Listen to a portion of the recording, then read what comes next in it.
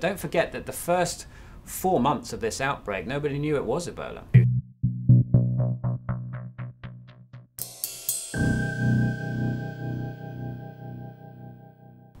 Now we have a question from Michael Seltzer on Facebook. The precautions needed to prevent Ebola spread are not secret. Why were they not followed in Guinea, Sierra Leone and Liberia? It's a good question.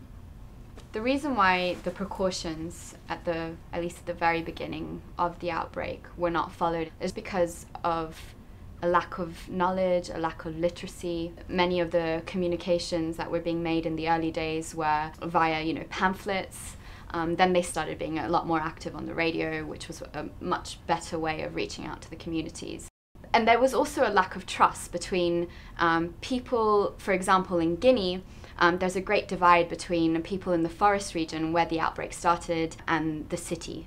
Particularly in Guinea. I mean, it's certainly true in Guinea, in Sierra Leone and Liberia as well, but we found it particularly in Guinea. There's an assumption in those villages that if the government says something, they're lying. And so if the Ministry of Health, as they were in this case, are saying you must not try to bury your dead, if you fall sick you must go to this hospital where people generally die, they don't come out. If the government is saying you should do those things, then you don't do them.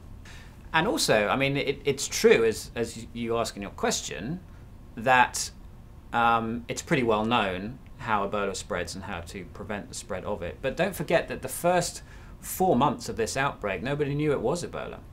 So there were already hundreds of cases, people dying.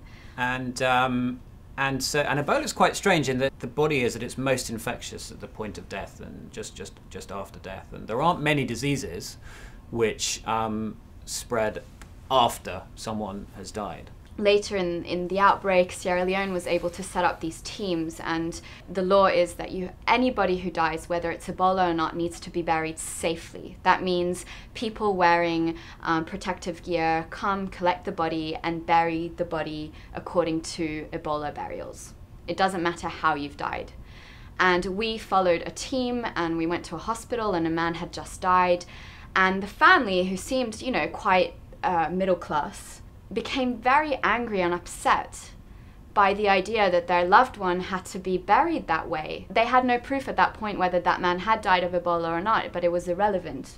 Quite a lot has been made of West African traditional funerals being particularly bad in terms of spreading the disease, and there's some truth in that, but I think it's overstated. Actually, the body is very infectious at the point of death, and any type of funeral is a transmission risk.